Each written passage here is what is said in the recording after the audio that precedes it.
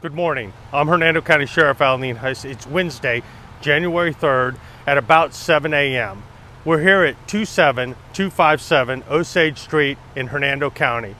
To give you a little frame of reference, it's a little east of US 41 at the far north end of the county, a little south of the Citrus County line, and we're conducting a search warrant for drugs. And joining us today is the Citrus County SWAT team and Citrus County Sheriff Mike Prendergast, and he's here with us. We really appreciate it, Sheriff, you helping us out. Thank you for your help. I'm going to be a part of it.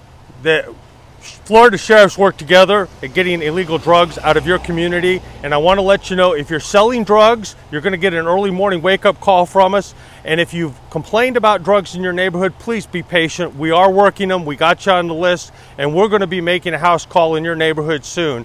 So this is Hernando County Sheriff Alan Heiss. Again, it's Wednesday, January 3rd at about 7 a.m. I'm here with Sheriff Mike Prendergast, and we're working hard to keep drugs out of the Nature Coast. Thank you.